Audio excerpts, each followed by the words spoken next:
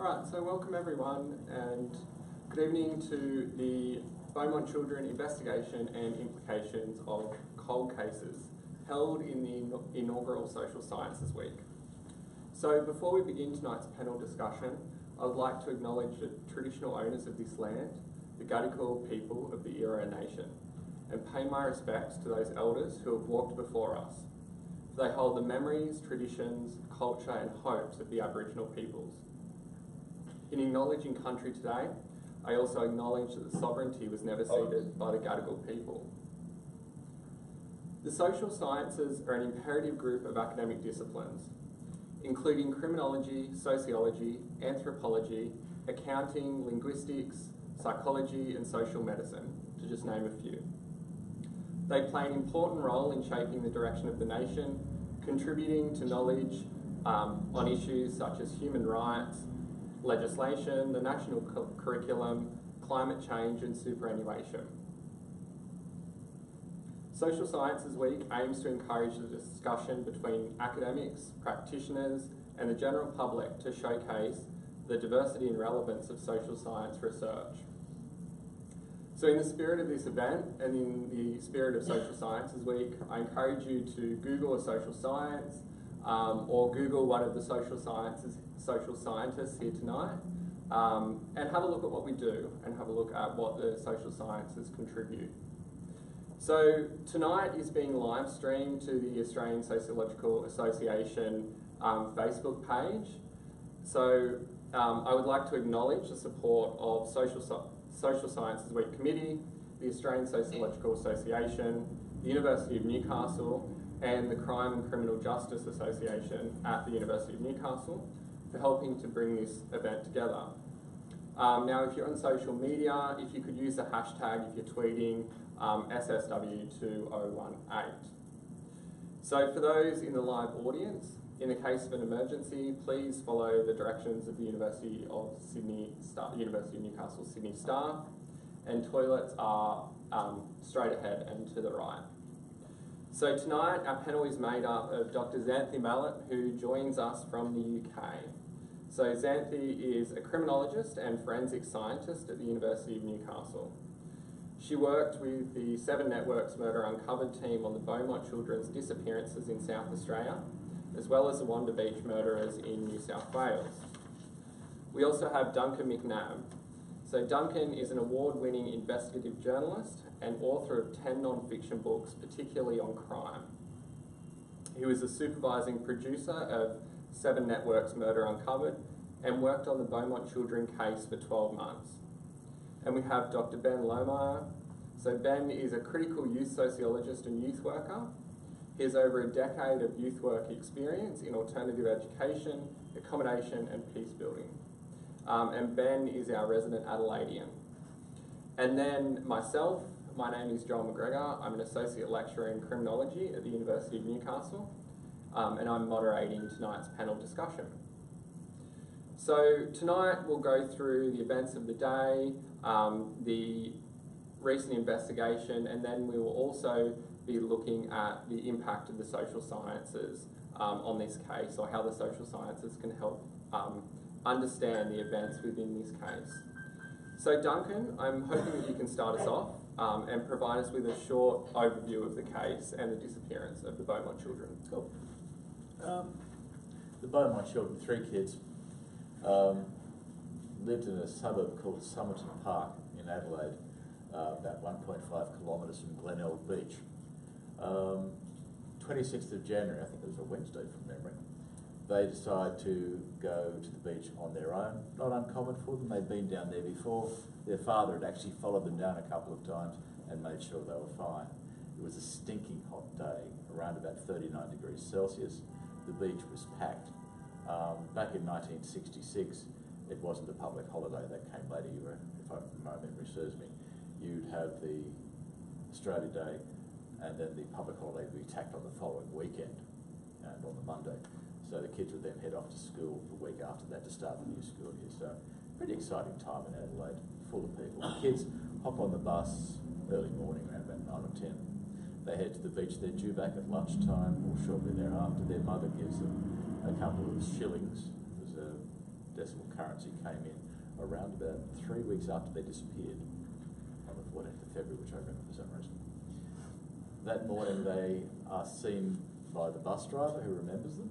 They're seen by the local postman who knows the 3 kids. Jane Beaumont, the eldest, is extremely responsible, incredibly trustworthy. The kids go down to part of the beach near a rotunda.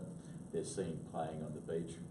They're seen by an older couple chatting to a man, tall, good-looking bloke, late 30s, early 40s, very presentable looking. They're later seen that afternoon. The last person, apart from the person who abducted them, who took them was a shop assistant. And young Jane Beaumont had gone in with her siblings, and she bought a couple of things from the local pie shop called Winsel's. What was curious about that, what is memorable about that, because she left home with a couple of shillings in her hand, but when she paid for these pies, the shop assistant was quite certain that she paid with a fresh, crisp £1 note. A lot of money for a kid in those days, and that stuck in the shop assistant's mind. It's a fact the police held back for the first 12 months of the investigation. After that sighting, the kids just literally disappeared, and they have never ever been seen again. That afternoon, Mrs. Beaumont is watching for the buses to come back, going increasingly frantic. Her husband comes home. He'd been away, as he's a sales representative. He'd curiously enough been in Snowtown, South Australia that same day. He comes home. She's frantic. He searches the beaches. There's no sign of them. Early evening, he races down to the police station to report them missing. One of the young detectives, and if we play a bit of the video, one of the coppers is still alive, a guy called Mostyn Matters, who was in his mid-80s by now. An example of a copper you'd like to get to know, because even in his mid-80s, he still gives a damn. He still wants to find the children. It's driven him his entire life to find them. And he's still in regular contact with Mr. Beaumont, who is into his early 90s. They still talk. Mrs. Beaumont's in a nursing home. She doesn't remember much about anything, but Mr. Beaumont is still up on money. He's on target all the time. So Mostyn kept in close contact with him, sort of shepherding through their lives, actually, making sure they're okay, making sure they're comfortable. The police didn't react very quickly. The locals did the best they could. Back in those days, they would have needed a lot of assistance from the city, but they didn't get it. So the first 12 to 24 hours were not terribly well handled by the South Australian police.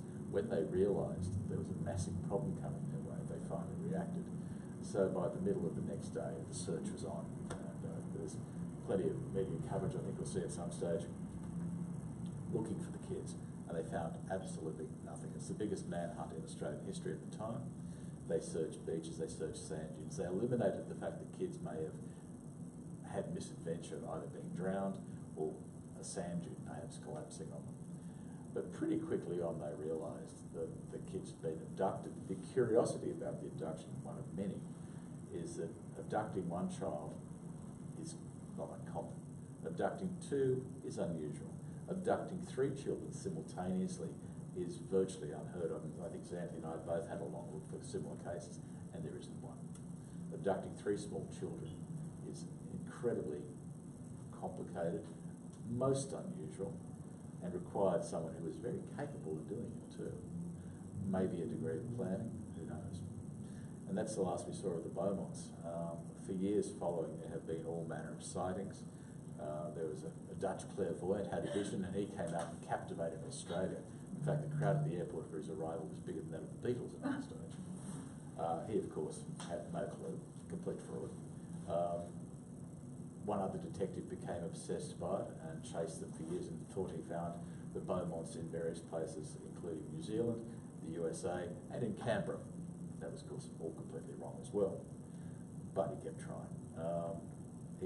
And at one stage, the poor family, about a year into it, started getting letters saying, "I've got the children, I'm going to bring them back, meet me somewhere." And that was all, of course, fraud as well, just tortured the poor buggers even more. Their marriage collapsed. They've been living apart now for probably about the last 50 odd years almost. But bizarrely, they're both living very, very close to where the children disappeared. And Mr. Beaumont, not so long ago, when asked why, said it's because they might come home again. So that's a short story of the Beaumonts. And it's still a case unsolved. There are, when we're chasing it, we believe we found the most likely culprit for it. There have been a lot of suspects over the years, and anyone who sort of makes bad Adelaide jokes, as most of us do at some stage, Adelaide has quite a sinister reputation which may not deserve. But the number of suspects have been vast. Anyone who's perhaps studied Adelaide, there's a suggestion that the culprit might have been the person responsible for the 2 girls abducted from the Adelaide Oval in the early 70s. Unlikely. Suggested that they were taken by people involved in what in Adelaide is called the family. The family was this group of sinister, well-to-do, well-connected men, allegedly scooping children off the streets.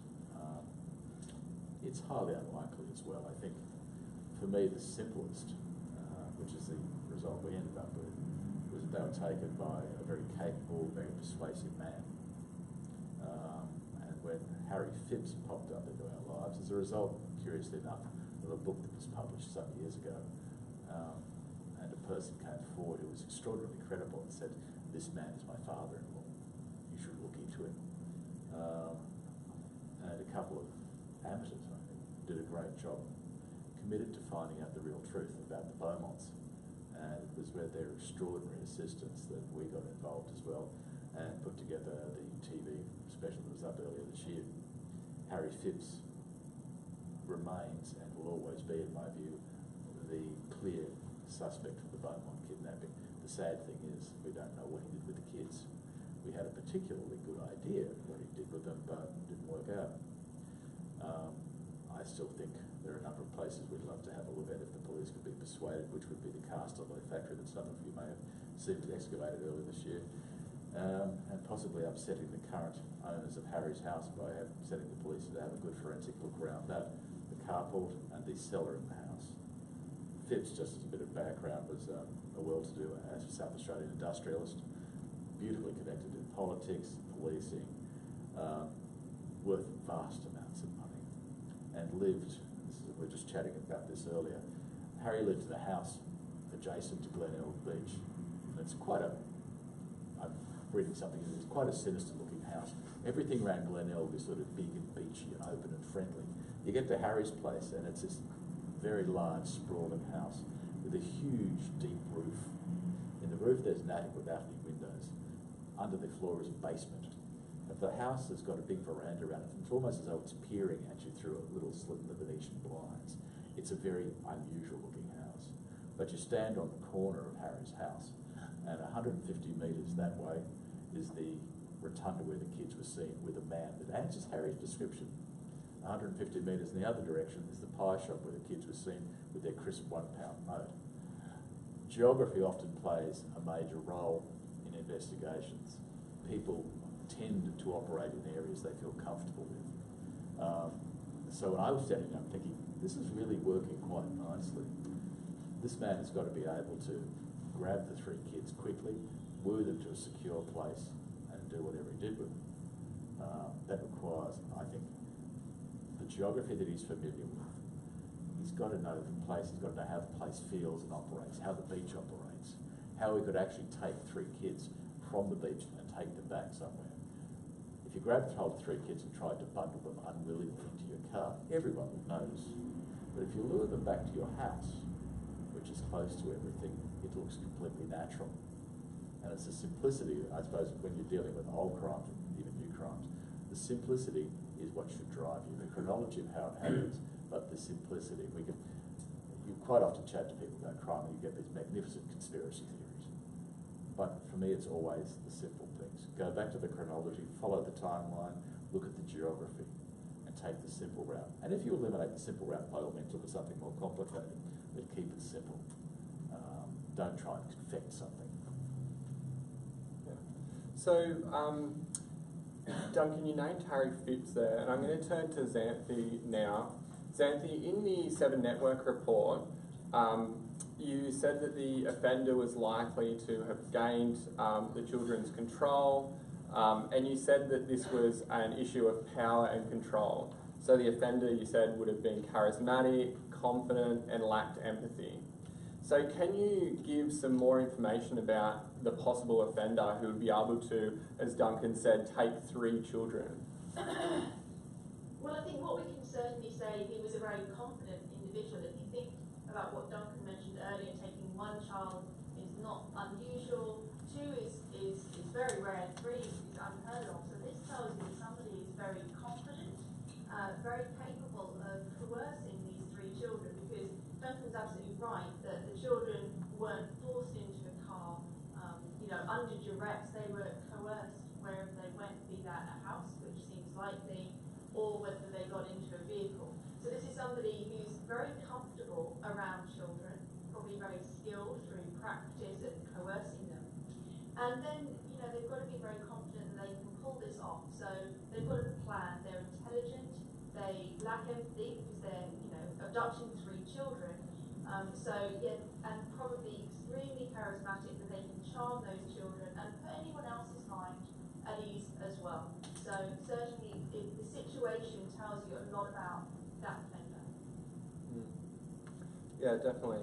And Duncan, you talked about the new Castalloy site as well. Can you talk about the process that led up to the recent excavation of the site? Yeah. I suppose having Harry Phipps now as a suspect, you then go and look at the most likely place that he could dispose of the children. That's the hard facts. What was curious is Channel 7 some years ago broadcast one of the news reports that had Harry Phipps not named as a suspect, but originally then they named him. And the curiosity is that a bloke was sitting down having dinner. He's watching the Channel 7 news over dinner.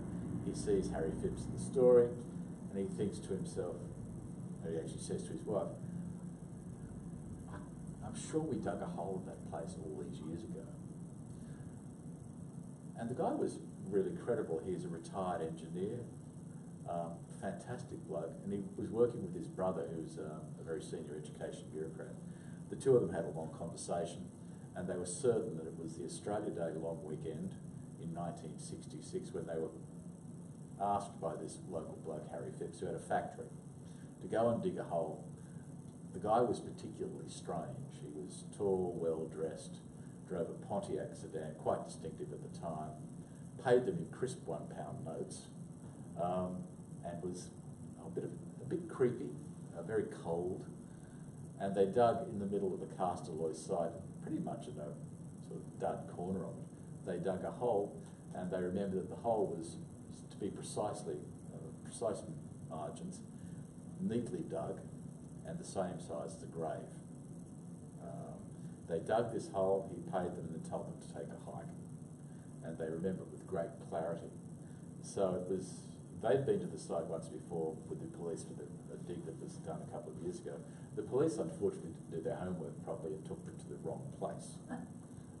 They didn't even bother to check, let me be critical, get it out of the way. The police didn't even bother to check that the dig site was in fact on Castalloy property. It wasn't. So when Xanthé and I were down there working on it with a few people, we got hold of a 1966 aerial map. Pure coincidence that this beautiful photograph, of the Castalloy site at the time the Beaumont kids went missing. And we showed it to the fellas. They both looked at it, they considered it at some point, and they went to X marks the spot. And they were quite certain. We then took them back with the aid of the police, who'd actually decided to come and have another look at this point, and narrowed down the site as where they had dug the hole. And that's where Xanthé got involved with the experts and did some ground penetrating radar and other technology. And we might get Xanthé Yes. to talk about the new technologies. Yeah, well, when I was asked to look at this, because my first degree is in archaeological sciences, so having done some imaging techniques as part of that degree, I thought we would be looking for somebody to use ground penetrating radar to look beneath the surface of the soil, because we were tasked in essence with looking at this discrete area of ground that the brothers had identified to determine whether there could possibly be this site, this hole that they had dug, whether we were then in the right spot, and if we were, if there were any areas of interest, what we would need to do to to have those excavated. So I did some searching around and I found Dr. Ian Moffat from Flinders University. So he's a geologist with an expertise in all of the imaging techniques that are used for looking underneath soil, but it could be underneath, through water as well. So looking for shipwrecks or archaeological burials is one of the things that he normally does. He doesn't normally do forensic work, but we certainly needed that type of expertise in this case. Then we spoke to Ian, and he suggested he came to the site, had a look around, looked at the soil type, looked at the size of the area, and determined that electrical resistivity, which is a different type of technique to radar, would be more appropriate for that particular soil type. So ground penetrating radar clearly sends radar down into the earth, and it sends back a picture that can be interpreted for anomalies. Now with resistivity, it sends an electric current into the ground, and neither technique is, I would say, better than the other. They have different strengths and weaknesses depending on the soil or area that you're looking at. And the resistivity, which is the one we went for, allowed us to search a large area. So we did an area much larger than the actual area that the brothers had identified as of interest, to see, what else was around there. And what came back, fascinatingly, was the fact that the boys were exactly right. There was evidence that there was an anomaly, which is all the scanning can tell us. It's not going to show us bodies, it's not CSI, but it will show us that there's something different about that area. And there was a distinct piece of ground that was about 2 meters long by about 1 meter wide, by about 2 meters deep, exactly where the brothers said they'd dug a hole. So this was clear evidence that they had in fact dug that hole in precisely the spot that they suggested. More importantly, it also showed that the larger area that we looked at didn't have any evidence of digging.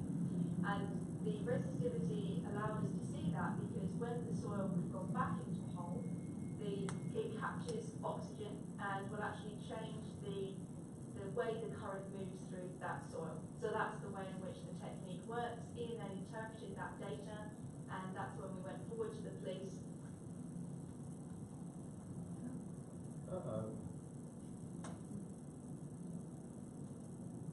It's a horrible photo to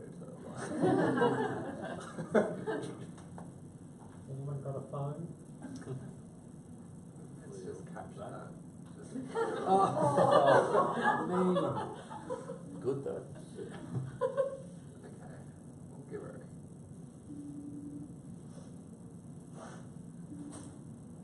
Hello. Hello. I lost the big chat. I was in full flow. And like the face that you Oh no. froze on was great. I took a photo of it. Oh. It'll be on Twitter shortly. Wait, I'm going to call you back. I don't know why this is not working. There we go. Perfect. You're red now. Do you know where you left off, or do we want to move on? Oh, well, what was the last thing I said to you? Because I can then wax lyrical again. Now listen carefully, I'll say this only once. I think we just covered the broad area. Right, okay. So after we covered the broad area, we then needed to determine whether that site of interest, actually represented a potential dig site. So did I explain to you about how the resistivity works? Yeah. Okay. Well, Ian then searched the site. He actually used both techniques to search the site because we were interested to see the comparison between the two, and they would offer back different information. So he used both of those technologies over the course of about 3 days. He then interpreted that information. There was, in fact, a grave or a hole that appeared to have been dug around 2 meters by 1 meter wide by around 2 meters deep, which, as Duncan was saying, is the kind of archetypal grave size. So this validated what the brothers have been telling us all these years about how to dug a hole. So then we presented that information to South Australia Police, and it was really up to them whether they wanted to move ahead with an excavation, whether they felt that that was reliable enough and important enough information. And they did. So that was the next step for us as a kind of investigative team to start to look at that site to see what was in the hole. And then Duncan, do you just want to give us like a very brief outline of the steps after that? And then we will talk about the meshing of hard sciences and soft sciences. It was anticlimactic, to put it mildly. Xanthé was down there on the day. I was actually avidly watching at home. Despite every clue, and investigation is one of my favourite phrases. Investigation is literally you throw all the pieces of the jigsaw puzzle on the table and you start building them in until you get to that one piece. The dig site was the final piece and it didn't fit. So we don't know. The Beaumont kids weren't there. Can I jump in? Say Absolutely. it didn't fit. You know, well, we've talked about this argument happened with what we think happened. I'm not sure it didn't fit exactly. I think that potentially if Phipps is in fact the offender, then that was what we were exactly meant to do. We were meant to find the brothers, had we been the investigators 52 years ago. We were meant to go to that side, find the hole, and there's nothing in it. So in fact, I think the pieces of the puzzle did fit. If you were trying to set yourself up with a pretty solid alibi, this was the way to go about it. Right puzzle. Yes, Yeah. right puzzle. Yeah. This wasn't the very first piece. And I suppose it's in part you're getting into the head of Harry Phipps. The guy was extraordinarily bright, devious as all get out, a great manipulator. And we had this discussion, were we actually the final people he manipulated? Yeah. Which also brings us at the tantalising question is, if not there, then where? And that's why I suppose if we had our way, we'd be digging up a lot more of Castalloy and upsetting the current occupants of Harry's house. We would, yeah. And contemporary technology actually might help if the coppers want to go down that line to see whether or not there are sort of forensic clues, for example, in the house to eliminate the house. There's, it was tantalising. A very good bloke called Bill Hayes is a fantastic investigator who helped us enormously with this. Interviewed Harry's son, Hayden. Hayden is no longer with us, he died a couple of years ago. And Hayden always kept talking about how his belief his father was responsible, some clues as to what he'd seen his father do. But he also kept referring to a hole. And just in the back of our minds, and thinking about it, he also had one of those of us old enough to remember how you used to know you were doing well when you had an inspection pit for your car in the carport. So you could drive the car in and get underneath it and do an oil change. Very old-fashioned Australian. And Harry had one of those in his carport. He had a big inspection pit, which was curiously enough filled in not long after. Likewise, he had a basement. And there is one suggestion from the son that the children may have been shot inside the house. The likely location would have been the basement. Is there evidence of, for example, any forensic things like ballistics evidence, blood spatter patterns, all these bizarre things that you can look into, all these bizarre things that might show up 50-odd years later, 60-odd years later almost. So, I wonder if they're at Castalloy though, because if you were going to hide them somewhere where no one was then going to look, say the evidence, led to that hole, so that's dug up, it's not there, they would just scout the patch through the site. Yep. And I suppose the point you were making when we were doing this too is someone like Harry Phipps really wanting the power of knowing where they were. Yep. Knowing, it's that big secret, Xanthé and I talked about this, something that's knowing Harry Phipps having this secret. Because Harry Phipps had a few secrets. He had an absolute obsession for satin and would dress himself up in clothes that he'd make himself.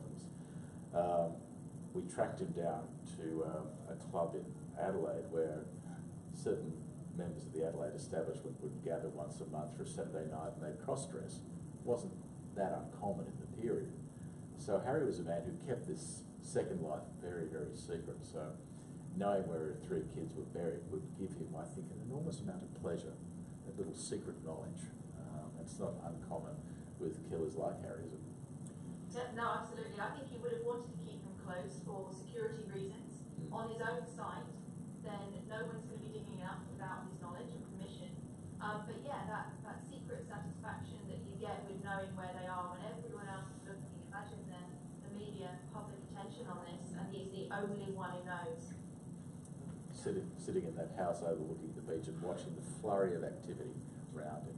Hundreds of coppers, helicopters, boats, emergency services. They drained, just adjacent to Harry's house is this gigantic swamp. It's called the Castalloy swamp, which is just basically a bloody great lake.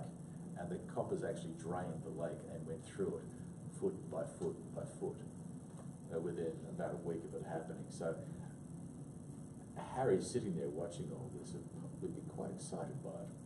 So I'm going to cut in there so we can continue to move on. Xanthé, you said before that this investigation bridged the hard sciences and soft sciences, to use colloquial terms. Can you tell us a bit about that? Yeah, well, a lot of the work that we were doing from a criminological investigative point of view is very much kind of what would be classed as a soft science. And it was those, those trails that you follow, those people that you talk to, those maps that you find, Duncan, that was a real, real gift to the investigation. Married with the hard sciences of what Ian Moffat could offer in terms of the geology of the area, the new techniques for imaging of the ground that weren't available a few years ago. So you remember the dig that was in the wrong place a few years ago? Had they used ground penetrating radar then, the soil is very similar, so they wouldn't have found the right area anyway, because the techniques available at the time wouldn't have answered the questions that they were asking. So it was very much a marriage of that investigation, criminological, sociological interpretation of the victims, the scene, the offender, married with those advances, which are very recent. The resistivity has never been used in a forensic capacity before. So this was really groundbreaking in a number of ways, where we married these together and took the information to the police. So it was bringing together all of those different elements, all adding something to this puzzle that without any of those, we wouldn't have been able to progress the investigation at all. Yeah, and so we'll continue on with talking about the sociology and bringing in Ben here. So Ben, we've previously talked about this case as fundamentally questioning, challenging the nature of childhood, and you've said to me before that it serves as a culturally significant moment at which the popular notions of innocence in childhood changed in Australian culture. And Duncan, we've talked about this as well when we had the meeting for this. So Ben, as a youth sociologist and as a youth worker, I wonder if you can expand on the nature of childhood in this case and the importance of that. Yeah, great. Okay. So I think one of the things that certainly stands out to me, but maybe also just to the modern mind, is in this case is the supervision of the children. So they went to the beach by themselves, and for children at that age to do that today is almost fairly unthinkable. You wouldn't expect that to be standard sort of parenting practice. And so the narrative that surrounds that within, for example, the documentary that came out earlier this year is that there was during an age of innocence for these children. So the children could wander in the community, and that was fairly acceptable. And then after these kind of incidents, and I believe there's another similar kind of incident that happened, is it in Sydney with a young boy as well who disappeared around the same time, and that was fairly big in the media space. Grant Beaumont. That's the one, thank you very much. So those sort of instances supposedly changed the nature of childhood in Australia, at least changed the way that we think about it.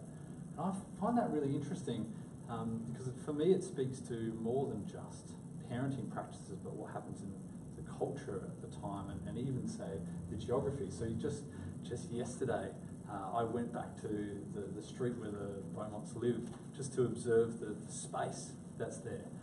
And if you're sitting there and you can see there's a mixture of sort of the houses that were built around the time and some new developments, and the suburb itself is kind of located between these major arterial roads, but within the suburb it's quite quiet, and there's houses have low fences, and so you can see into them. You can imagine children playing in that space during that time. And almost strangely, as I was sitting there for just a couple of minutes, these two young boys scooted by with their dog without any parents, and they're probably around 10 years of age, and I was reinforcing that this is a safe space for children to play. And so the idea that changed is interesting because it says there are other dynamics that suggest perhaps rather than that being a time of innocence and we're moving into a time where childhood has lost that, perhaps it's actually almost the reverse. Perhaps childhood has become increasingly innocent, or this idea that we are supposed to have innocence in childhood is now increasingly being protected by adults. So for example, you've got parents around that time who have lived through World War II and the Depression, and what they're trying to do is carve out this space for their children to have this innocent childhood, and so they're kind of more protected. And there are other social dynamics like the introduction of cars. So around that time, there's some stats that say something like 1 in 10 people owned a car. So the street is a relatively safe place because these cars are slow moving and there's not many of them. Fast forward 30, 40 years and cars are much more prevalent, they go a lot faster. And so you can't play in the street in the same way and the same level of safety. And the other dynamic I was thinking about that you mentioned earlier was these, lots of people identified the children on the day. There was the postie, the shopkeeper, the bus driver. All these people knew the children. And they were supervised, maybe not necessarily by a parent, but certainly by the community. So it's interesting to sort of interrogate some of the dynamics that change around parenting practices and the use of public space. And I think, I would almost invert that narrative and say, childhood has increasingly become this innocent space because it's increasingly protected. And do you think that's one of the reasons why this case, aside from the fact that we still haven't found it, is so compelling and people grip onto it so fiercely? Yeah, because they identify with the desire to protect children, I suppose, in that way. And also I think people have that nostalgic memory of a time when people played in the street and the desire for that community that exists around people like that. There's another little bit of interesting research that asked the question whether people stopped playing in the street because it was no longer safe, or is it because people stopped playing in the street that it's no longer safe? The idea that children actually play a really important part in building community in a street in a suburb like that. There's this nostalgic desire for that era again. And Duncan, I wonder if you can add to that and talk about why the case is still so compelling for people in relation to crime and criminality. It's a whole sort of mix of reasons. One thing that I would always forget, so I'll do it first. It's the first time in Australia that the media are actually on-site broadcasting. What we went from, 1966 was the first outside broadcast anywhere. So we saw all of a sudden all of Australia could watch the action in Adelaide unfolding as it happened. And it was a huge event. So it's imprinted in our psyche, one, because we saw the pictures. It was carried by every newspaper in Australia at the time it went overseas. So there's that line in the sand there in our minds that all of a sudden, for the first time ever, we're actually part of it. We can see what the police are doing. We can see the families. We're seeing the interviews. So it becomes real for us in that first instance.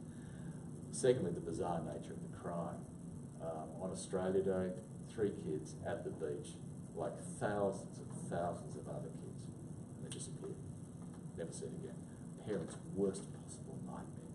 You can't even conceive of what those parents went through that day. So there's a lot of reflection on that. I'm the same age as Grant Beaumont. So I keep thinking occasionally when I was making this, I keep thinking, what was I doing in 1966 on that day? Pretty much what they were doing, walking across the road to the beach. That's all I was doing. I was about 8 or 9 or whatever it was. So there's that memory for a lot of us there. The reason so many of these cold cases attract interest, thank goodness that they do, is because it's a mystery unsolved. People want resolution. I'm not a huge fan of the word closure because I don't think you're ever going to close down something like this. But what it will do is bring finality for the parents, the families, the friends, and in many cases too, the emergency service people, the coppers who handle these cases, are forever. Mostyn Matters, who was, we interviewed, 85 years old, and still actively helping the case that I think he was 25 or 26 when it happened. He's 85 now, and he was devastated when we didn't find it, and he was with us every step of the way to help. So it's important for these people that we get that resolution. that the case, the mystery is solved, brings that finality. You'll never get over it, but at least you're not guessing anymore. You're not hoping, you're not wishing. You don't wake up in the morning thinking, where the hell are they? You know what's happened, it's resolved. The other thing, of course, that I bang on about occasionally is too, if you don't take an interest in these cases, if you don't keep pushing, if you don't take it to the public, because the public will help you solve it. They have the knowledge you don't. I don't know. But someone out there may finally start talking, or that little snippet of information comes back and you think, this is a new path for us to go down. Because somewhere out there, there's a murderer. The murderer of the Beaumont kids, we think is Harry Phipps, and Harry died of natural causes.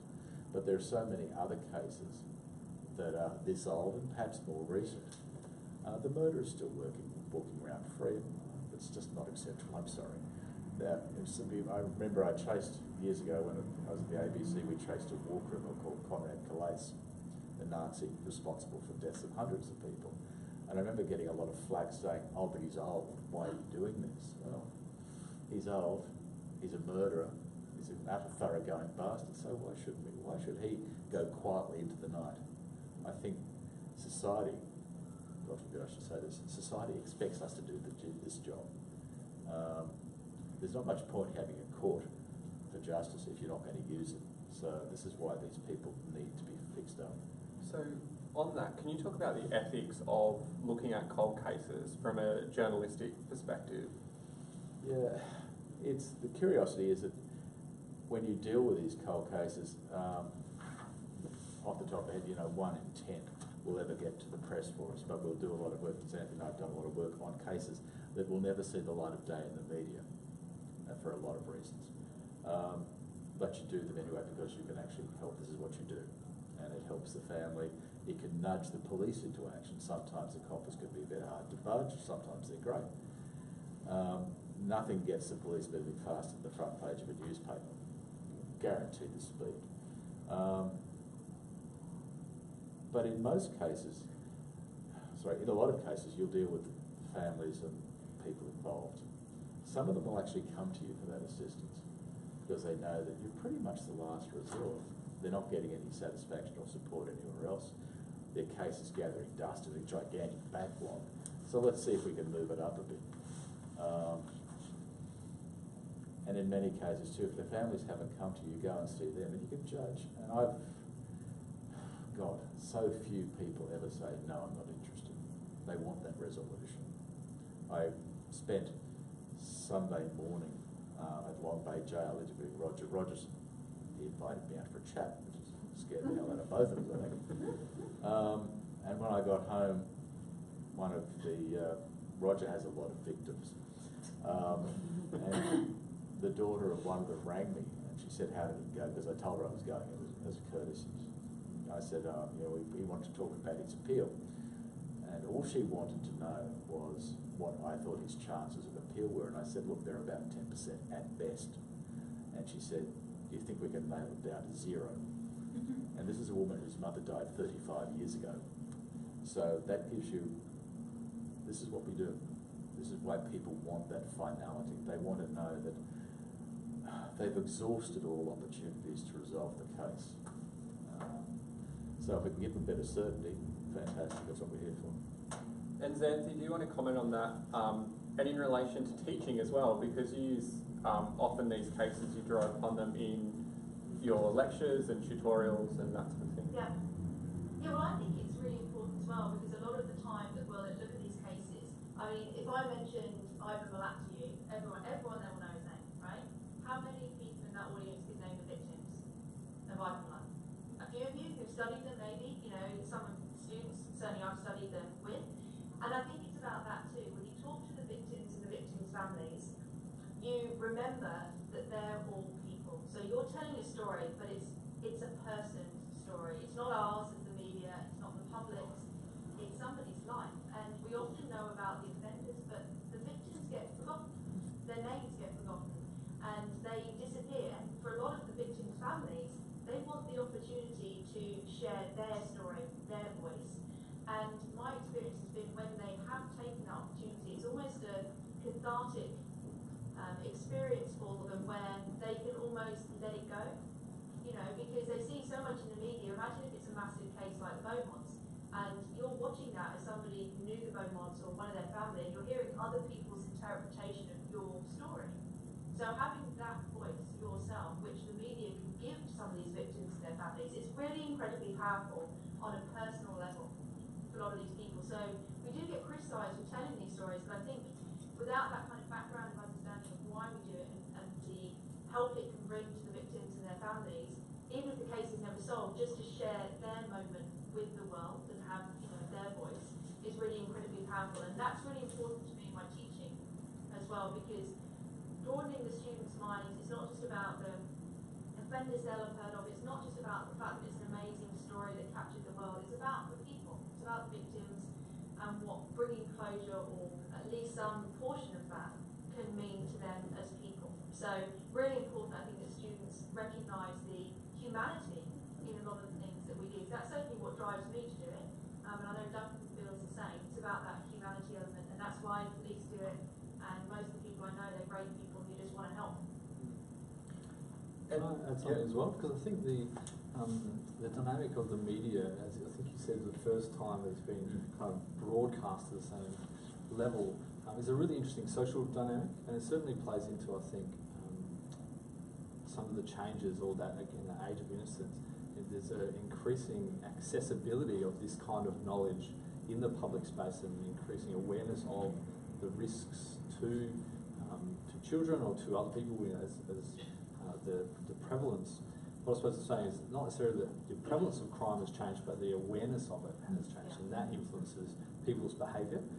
So I think, as I reflect on that as a youth sociologist and as a youth worker, part of the value of continuing to talk about or to learn from these kind of cases and having them in the media is an opportunity to inform practice as youth workers, but also to change our perceptions about the type of perpetrators that might be involved in this kind of activity. I think one of the things, again, from the documentary, maybe you can fill me in here a little bit, but that Harry Phipps wasn't originally on the radar as a suspect because he didn't fit the profile of the expected perpetrator at the time. You expected somebody who was essentially the cliched image of a pedophile, not somebody who was you know, powerful, charismatic, well-dressed. So that kind of change in the understanding of the nature of who's involved in these kind of crimes is an important learning from this, I think.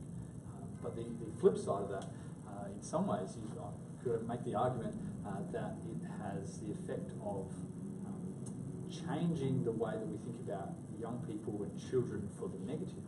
You know, we might push them back into that phase of innocence rather than seeing them as capable, because we are more scared of the kind of thing that can happen to them. So that's a flip side, maybe a negative to that heightened media exposure as well. And so Ben, we'll stick with you for a second. What do you see the social sciences contributing to true crime? Okay, so the thing that I think that I'm interested in is the broader questions about how did we get here, and what are the implications of these cases? You know, what are the social context, cultural contexts that lead up to these sort of crimes, and then what are the results of them? So that's why I'm interested in things like media and the discourses around youth and childhood. So what are the effects?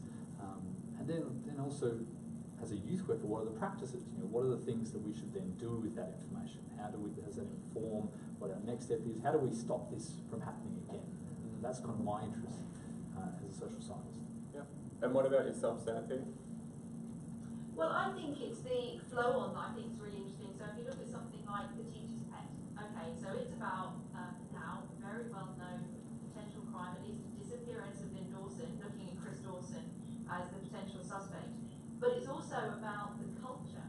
So we've got investigative journalists looking at the culture in the schools that allowed, allegedly, Chris Dawson and others to groom schoolgirls. So it's about that nature of innocence and childhood, and how this whole area or this whole school kind of system could actually breed this type of behaviour in a group of males, and then they're being investigated now historically. So that's, if I would class investigative journalism as a type of sociology, you know, one of the social sciences, you know, bringing those knowledge to the community. So I think it's those flow-on effects. So you've got the really interesting crime, but what does that tell us about society at the time? What does it potentially tell us about society now? Is this something that's ongoing right now in schools? You know, so I think it's those flow-on effects that you get in the social sciences and what they can bring to true crime that really make people start to ask those big questions about what was going on that allowed the situation to develop. And Duncan? I agree with Xanthé. I think it's. I wrote a book a couple of years ago about the gay murders in Sydney, and I think, particularly just listening to what you're saying, it happened at a remarkable time, but we have to look at the factors as to why it happened. It happened because of political pressure. It happened because of the arrival of HIV. It happened because of attitudes of the New South Wales police force. It happened because of the attitudes of certain people in New South Wales Parliament. This horrible confluence happens, and one of the results of that is that a group of youths thought that gay men were an easy target because, one, they knew where they congregated, two, they knew they were somewhat socially isolated, and three, they knew the coppers may or may not be that interested in vigorously pursuing them. Fabulous, let's try them.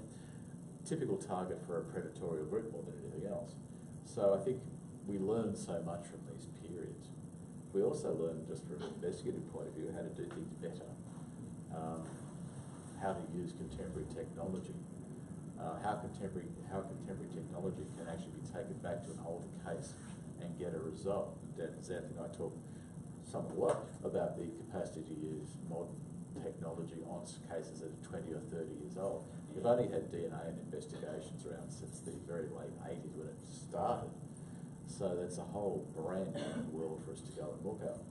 And for me, if we use the combination of these things and put some light on these old cases, it might just shake something loose to bring them to an end. You know, it's a fair and just thing for everybody, not just the victims, their families, their friends, and so on.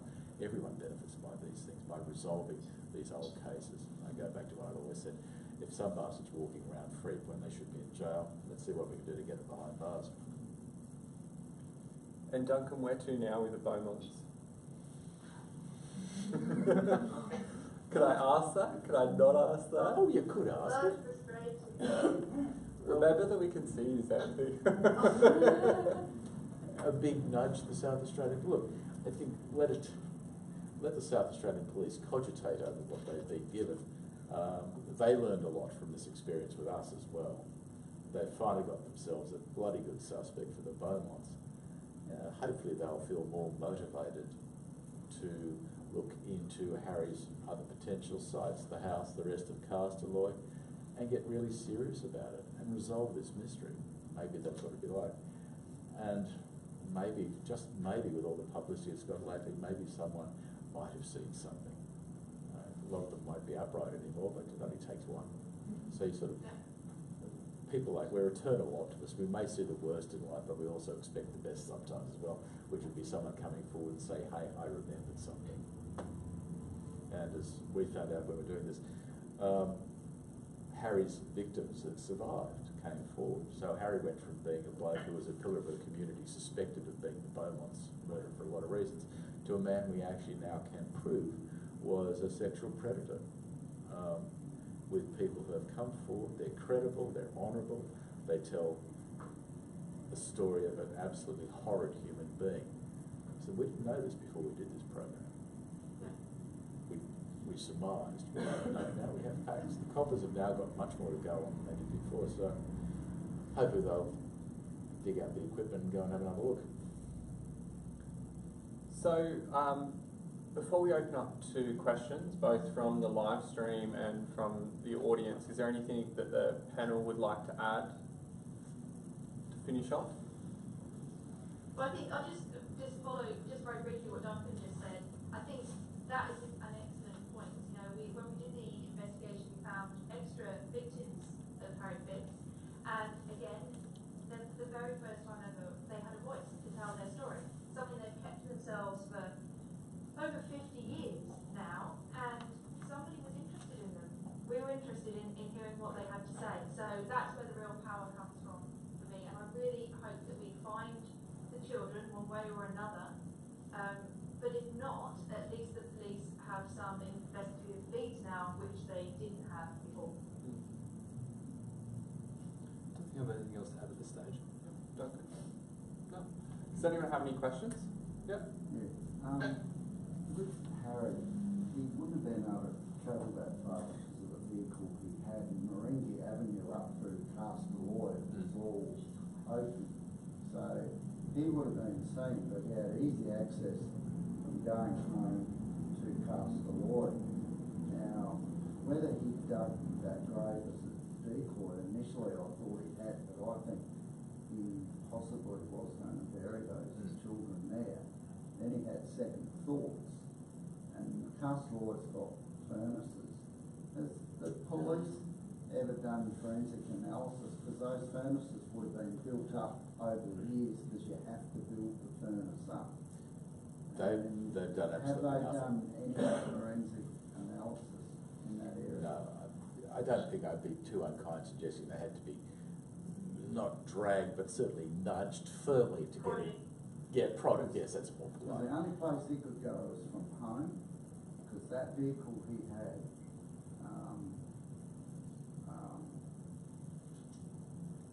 I'll tell you a story later, that used to happen around that area. And he was a typical camper. He was probably that person. Why do you need to go beyond the basement? Just in case. Well, Well, no one can establish where in the house. If something happened in the house, no one knows where it happened. I'm old-fashioned. I take police work. When you go to search a room, you will start at the roof and you'll work down to the floorboard, so you won't miss anything. The house is exactly the same. The basement could be somewhere interesting. The attic could be somewhere interesting. Start from the top but work all the way down. That way you won't miss anything. There's a story about a white hearse in that basement. Is that mythology? No, it's a good point. It's not. I've interviewed, and Xanthé's interviewed the bloke who found him. He didn't make anything up. It's a bizarre story. Jane Beaumont, just to quickly go through it, Jane Beaumont had a little white purse the day she left home. Years and years later, a bloke called Stuart Mullins, who's the fellow who actually started work on Harry Phipps, the gifted amateur, who just doesn't give up. He inveigled his way into Shay Phipps after Harry died, started talking to Harry's second wife. She gave him the guided tour of the house. Downstairs in the basement they're wandering through, he sees the purse. It twigs with him a little bit, but not enough because he doesn't know enough about the case. He gets upstairs, goes back to the hotel where it was, rings his mate who's writing about the case, who knows it backwards, and says, I've seen this in the basement. The guy goes, bang. Stuart goes back a day or two later, doesn't quite get the warm reception he had the last time, and the purse is gone. Mrs. Phipps says to him, because he asked him what happened to him, he said, I bought that at an op shop and just put it in the basement a couple of weeks ago. We should add that she's a millionaireess, having inherited Phipps's estate. Yes. So, you know, I'm not saying she wouldn't go in an op shop, but why would she go and buy a child's purse in an op shop? The whole thing is just really weird. Op shop, cheap purse, put it in the basement, give me a break. And the other thing about it, and this is why the observations are so important when you're doing this sort of work, is that the basement also had lots of Harry's memorabilia, suitcases. Harry was a bit of a hoarder, but everything was meticulously lined up and kept beautifully. And the purse is sitting there amongst this beautifully placed stuff. Yeah, it wasn't a basement like my place. You walk in my place, you go in the basement if I had one, and you'd fall over and break your neck. This place was laid out methodically, and the purse was in the right spot. So it was in place rather than looking out of place. Stuart just noticed it. Any other questions? There is a lot of mystery, obviously, surrounding this case, and I think people feel a sense of great mystery when they think about it, and often overlook the brutality that this is in fact a sex crime. Is that how we should understand it? And does it help to understand it as a sex crime? Sorry, shall I jump in?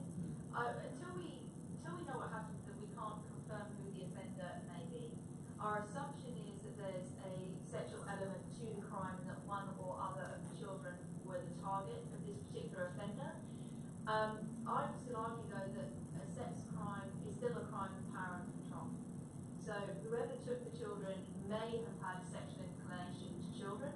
However, for me, this crime speaks of dominance and power over somebody weaker. So it may be a sex crime, but we still have the elements of power that are essential here. Do you want to add anything to that? Yeah, I suppose too. Harry's victims, as we learned more about Harry's victims, particularly as people came forward. There is a great diversity from potentially kids 4 or 5 years old through to women in a couple of cases in their early 30s.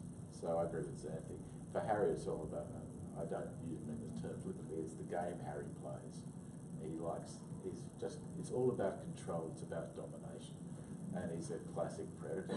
He hunts not because he has a specific target, he hunts because he wants to get the pleasure out of catching them and doing what he wants, controlling them. And that's the how Harry... ultimate power over life and death. Yeah. And do you think the predation that day was purely opportunistic? Probably. I think from where the kids were, it's a reasonable chance. And, you know, people like that too. And Xanthé and I were looking at a serial killer recently.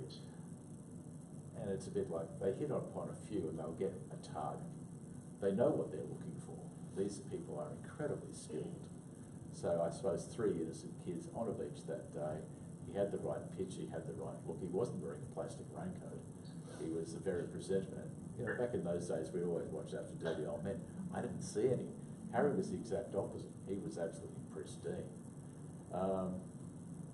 So yeah, I think in his case it was just all about this game he played. His satisfaction was, I mean, we've allegations that he abused his male children, allegations that he'd been abused as a 16-year-old girl, middle-aged women came forward. The guy was just, it was all about Harry's game. That was all it was.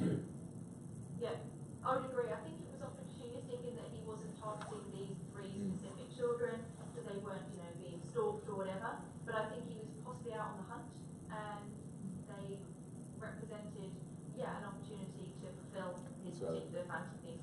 Yeah, and God, there was this the possibility there was this Good Samaritan routine that he played, where the kids have lost their money. The nice bloke comes up and says, "Oh, isn't that terrible?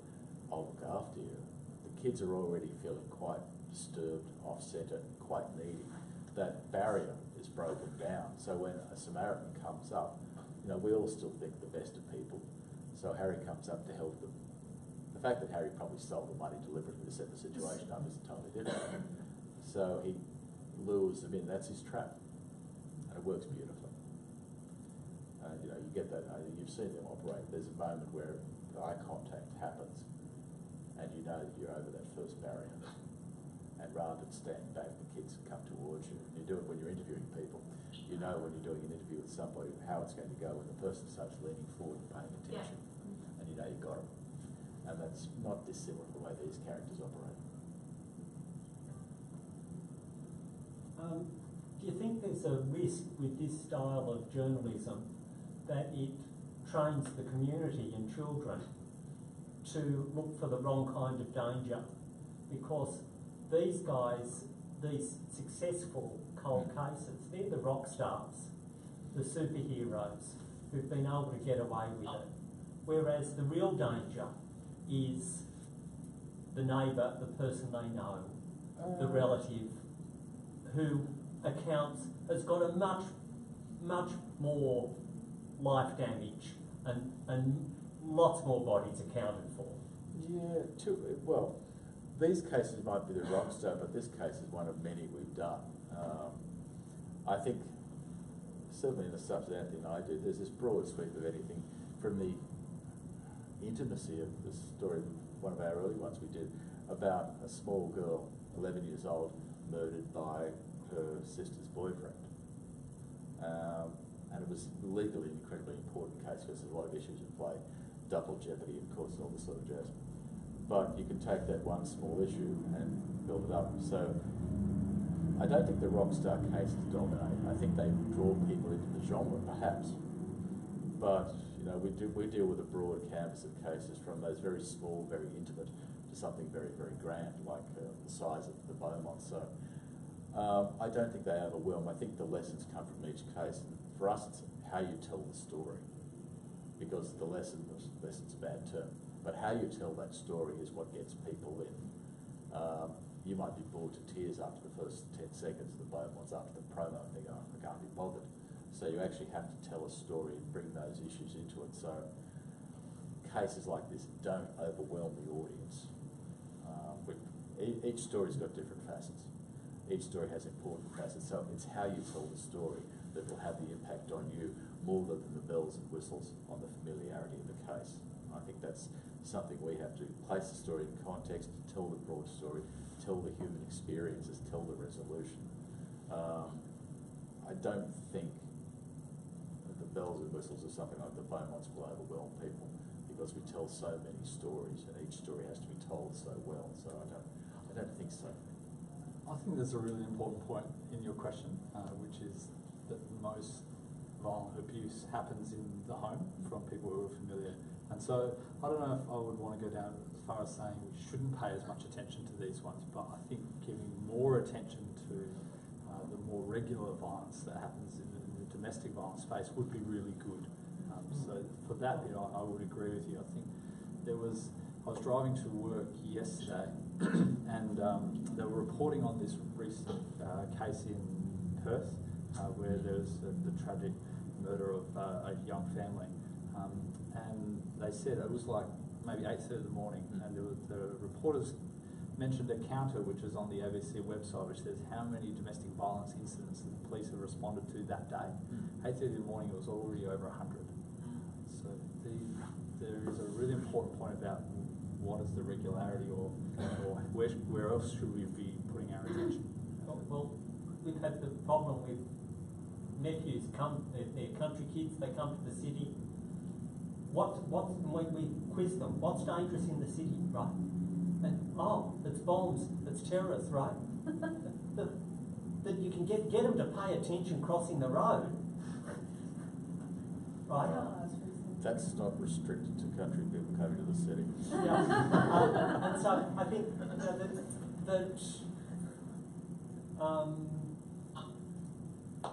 yes, there are bad people out there, right?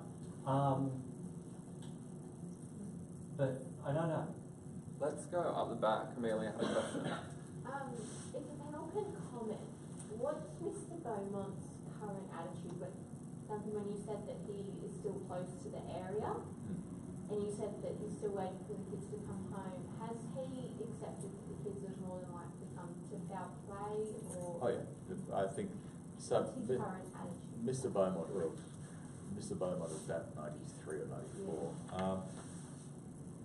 Look, I think they still entertain that one glimmer of hope that the kids would come home, but they're resigned to the fact that they're dead years ago. But you know, you never give up that one little shred, and that's why these things are so important, because it will linger until they're found. So he doesn't talk about it very often. I spoke to an old mate of mine in Adelaide who'd known him for years and years and years, and they'd take him to the football every weekend. About 20 odd years, and he didn't mention his kids once, and they didn't ask him either. But so I think Xanthé found it. I think Mr. Beaumont is being looked after by the police and kept abreast of what's happening. Still, just there's that one sliver of hope that they'll either be found and it can be resolved. But yeah, resigned to what happened years ago. Do you think him being in his 90s would at all push the police forward to say let's give it? It'd be lovely to think It he would could be, get some yeah. resolution. And more so, poor old Mostyn, that is a detective who's been doing it for day one. Mostyn was absolutely horrified when they didn't get a result. Just devastating. Because he believed for years that Harry Phipps was the bloke, the spot was there. And for a stoic old detective, he was bloody sad to see. But at the same time, he then pops up and comes out fighting and says where we're going to dig next. So it's that sort of spirit. I think what's really important about these sorts of cases is that they start to change society's views about sort of real things that happen.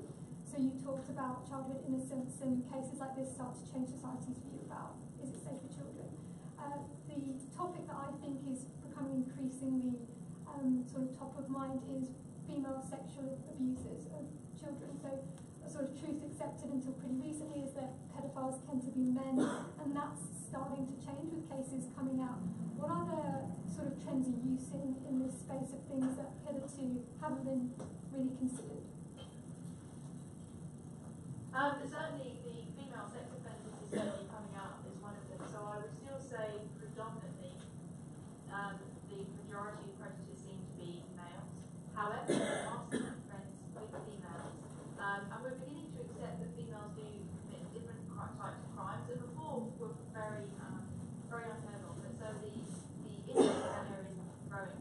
I do think in this case we're looking for a male offender, but certainly not discounting females anymore when they are sex offences against children. So that's an area, as well as domestic violence by women and dual domestic violence within relationships is something I think that is kind of growing interest as well. So the gender crimes are really an area that is blossoming at the moment.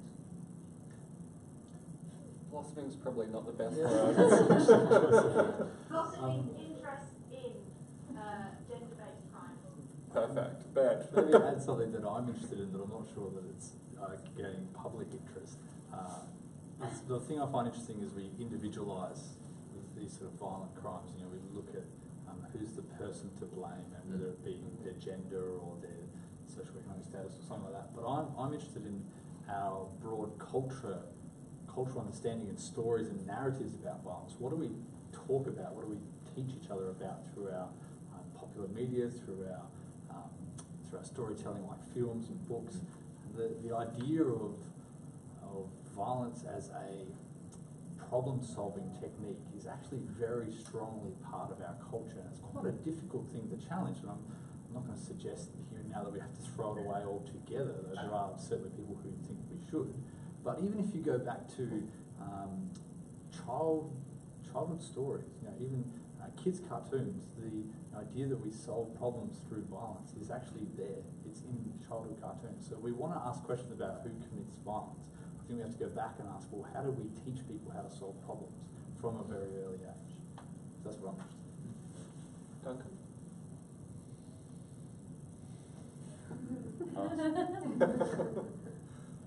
Yep. I'm assuming they have the DNA of Mr. and Mrs. Beaumont? They certainly do. Good. Just checking. We checked with them as well. Yeah, we did. Yeah. Part of this game is you never leave anything to chance, just in case. And unfortunately, harsh experience suggests that some people do leave something to chance. So we're the pedantic bores of this world. Have you done this? Have you done that? Have you done that? I think it was the first thing we asked, wasn't it? It was. Yeah. And Just were in they case. ever able to get DNA from belongings of children, like hair, Well, brushes and things? It didn't exist then. no. And no, But if you had a purse, a little white purse there. Yeah. Oh, if we had a purse, we would be able to determine, hopefully, if that was Jane's by DNA that may be left on it. Depends on the storage, but even 52 years later, it's possible we could have got viable DNA that we could then match the parents, yeah.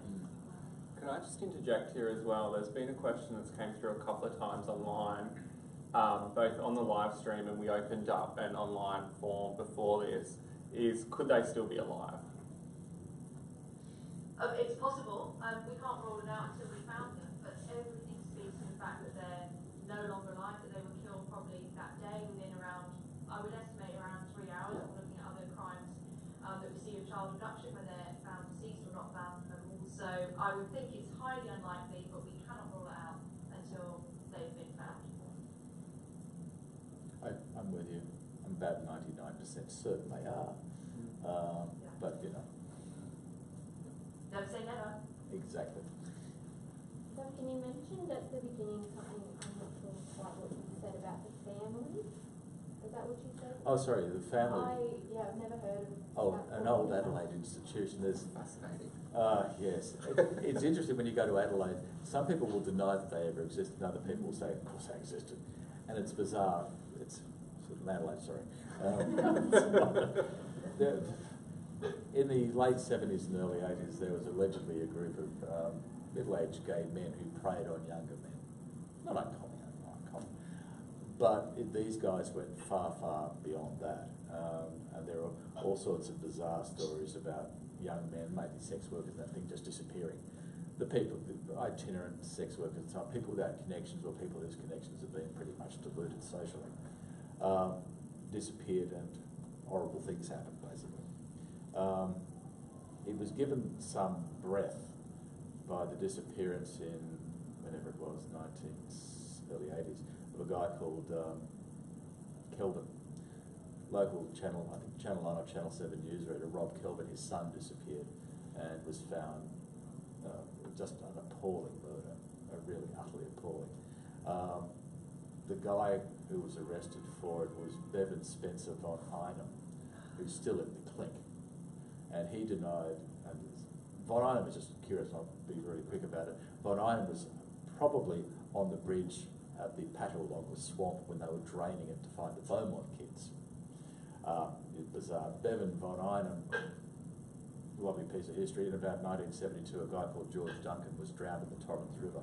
He was down there sort of wandering around, see if he could find a bit of companionship that night. Members of the South Australian Vice Squad thought it was appropriate to throw him in the river, and his mate, they threw both of them in the river. One bloke got out, George Duncan couldn't swim and he drowned. Caused a lot of kerfuffle in South Australia when they really realised who the culprits probably were. His mate is crawling out, somewhat beaten and bruised from the Torrens, and a Good Samaritan comes, picks him up and takes him to Adelaide Hospital. The Good Samaritan is Bevan Spencer von Einem. I nearly fell off my chair when I read it. But von Einem is the ugly face of what the family was, the abductor, the seducer, and in many cases they believed the murderer. They thought he was good for about 3 or 4, but in that great Adelaide way, no, it's only the tip of the iceberg. So it's the shadows of Adelaide back in the 70s and 80s. There is a book written about it, but curious enough, when you go to talk to the author, he won't say a word to you. It's weird. I don't know whether it's true, but there is certainly a strong suggestion that it was. Good research project, by the way.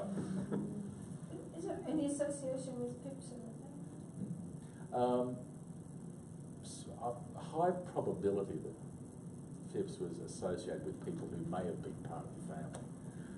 It's that Adelaide society thing at that time, terribly, terribly cloistered, affluent, politically astute and influential. Real chance. Particularly as Harry used to frock up on a Saturday night and go down and see them. It was a very interesting world. Any last questions? Yep.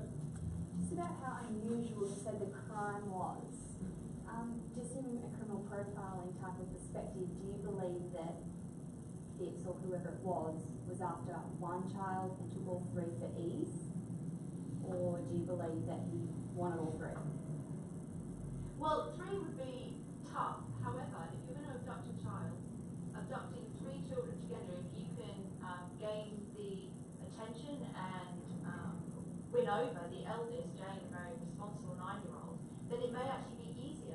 Imagine all those children at the beach were with an adult. That's going to be really difficult. So I don't know whether they went for 3 or whether this was an opportunity that they saw that they got Jane on side and suddenly, they've got these 3 potential children. There's some suggestion that actually Grant, the 4-year-old male, was the main target, but obviously that's speculation until we know more about the offender, and again, until we find the children, figure out who the offender was and what their motivation was, it's going to be virtually impossible. But I think they just represented an opportunity, and possibly if this was a control-based crime, taking 3, maybe a bit less than take 1. And I suppose too, just for someone like Phipps, who's obviously a complete control freak, 3 is extraordinary. If you're talking about issues of power and control as well, He just climbed Everest. Yeah, exactly. And got away with it. Yeah, got away with it. All right, well, we might end it there. Thank you, Xanthé, for FaceTiming in from the UK. Thank you, Ben, for coming from Adelaide. And thank you, Duncan. Coming from Darlinghurst. Coming from Darlinghurst. All right, and thank you, everyone, for coming. Thank you very much.